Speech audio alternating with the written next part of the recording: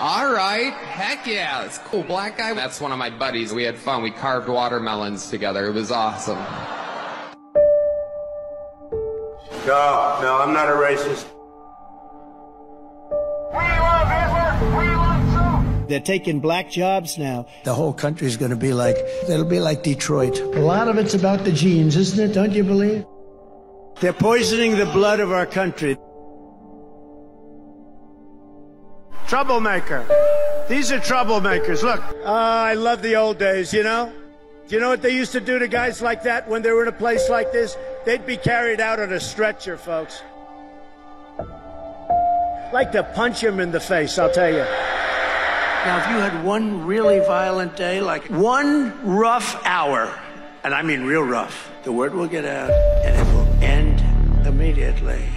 But we're going to indemnify police officers and law enforcement from being destroyed by the radical left. You're changing history, you're changing culture. Of course I hate these people. And let's all hate these people, because maybe hate is what we need. You know, I'm not a big fan of LeBron James, but I said this. I would like to meet with LeBron, say, LeBron, I've decided I'm going to get out of the presidential business, get out of the real estate business. I'm going to become a basketball coach of women. And I'm going to get him and 4 or 5 other guys to transition. And we are going to have the greatest basketball team in history. We will be undefeated forever. Don't punish me with brutality.